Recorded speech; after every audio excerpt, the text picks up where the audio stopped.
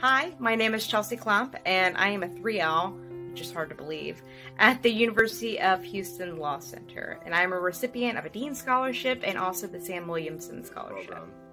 I'm also the very lucky recipient of 2 scholarships from the Law Center in 2020, the Carol Oberdorfer and the Celia Figueroa scholarships.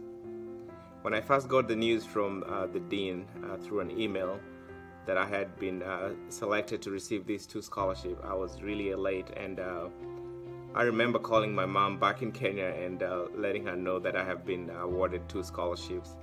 And the same day I let my family know that I had received 2 scholarships.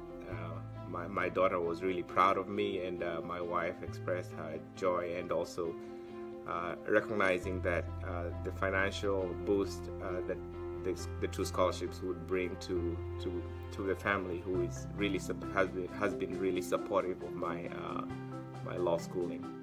I think I'm even more grateful for the scholarship now than when I was when I initially heard that I received it, because like so many other students, the pandemic has affected my financial situation. I had a whole career before coming to law school that I had been in for a few years. So just the idea of leaving all of that and that security was difficult. It was a leap of faith for sure, but what made that decision a little bit easier and a little bit less difficult was the fact that I got a scholarship to go to law school, so that, you know, at least there wasn't as much financial burden to look at in case something happened, or you know, it didn't work out, or any of those doubts that you have in the back of your mind whenever you're thinking about completely changing your life. I paid for the majority of my legal education with federal and private loans.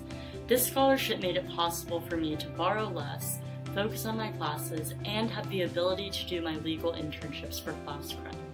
I am very grateful and thankful for the generosity of these 2 families that have donated the scholarship, the Carol Oberdorfer and the Celia Figueroa scholarships. The ability of students to continue education and follow through to completion is enabled by the generosity of many.